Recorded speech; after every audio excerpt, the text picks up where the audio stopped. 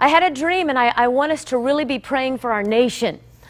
Because I could see in the dream great cries of mercy arising, and I felt like the Lord let me in on one of His secrets, because He's going to sneak two in by way of the back door.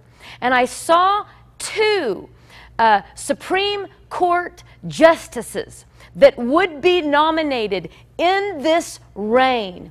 And in the dream, I kept hearing the word jump ship, jump ship. Just as those in the Republican Party, once they were nominated, they jumped ship. We've seen that a couple times. And I heard the Lord say that there would be two nominated to the Supreme Court, that once they said their vows, that there would be a God encounter, that those who we thought were liberal were going to jump ship to God's plan and God's agenda. So it is it, and in this dream, I love this part, because in this dream we were invited to a Cork, C-O-R-K party, and God was handing corks out for everybody to put in their mouth so that we would quit thrashing and bashing just the opinions of man. The opinions of man